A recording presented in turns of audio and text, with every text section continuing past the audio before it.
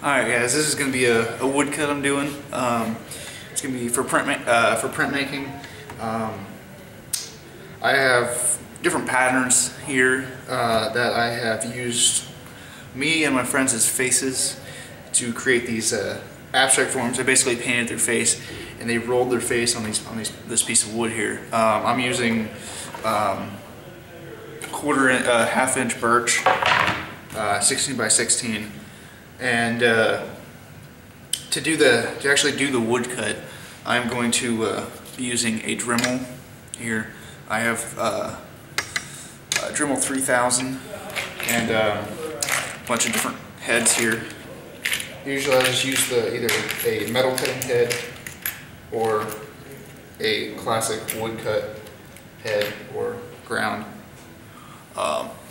These are about the two different heads I use. It doesn't really matter which head, as long as it cuts the wood. I just like the different textures it gives. I'm going to be cutting out each different color separately at different styles, different depths to get a little different look to my print.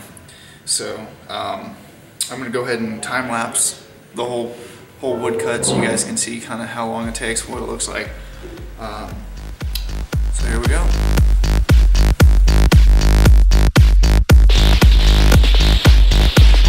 Irresistible creature who has an insatiable love for the dead.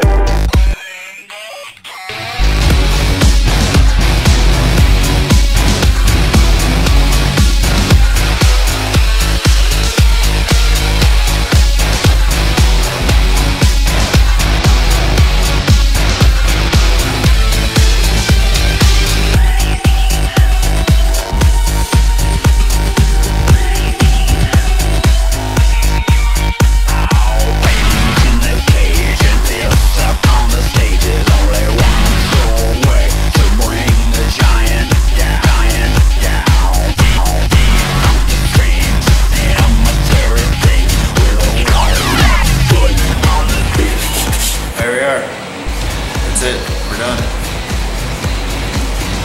This took me about